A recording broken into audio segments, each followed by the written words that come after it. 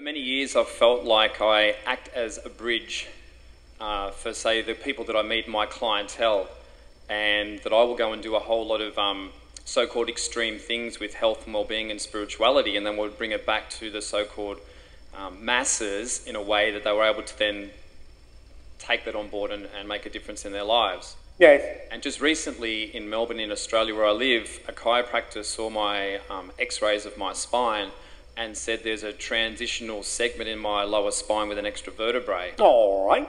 And he said that I brought that in with me, and then that he explained that that helps me to access other realms and dimensions, and I would like you to shed some light on that, please.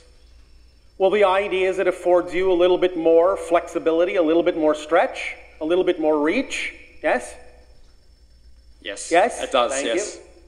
And the idea symbolically then is that you have given yourself another level, another degree of flexibility, another degree of ability to stretch farther than many might choose to. And that gives you, symbolically, more ability to bring through a little bit more information, more esoteric information that can add to the flexibility of others should they choose to match the vibration.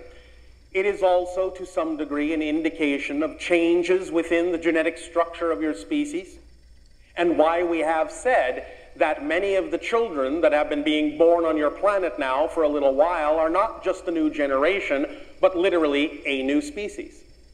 You understand? I do. All right.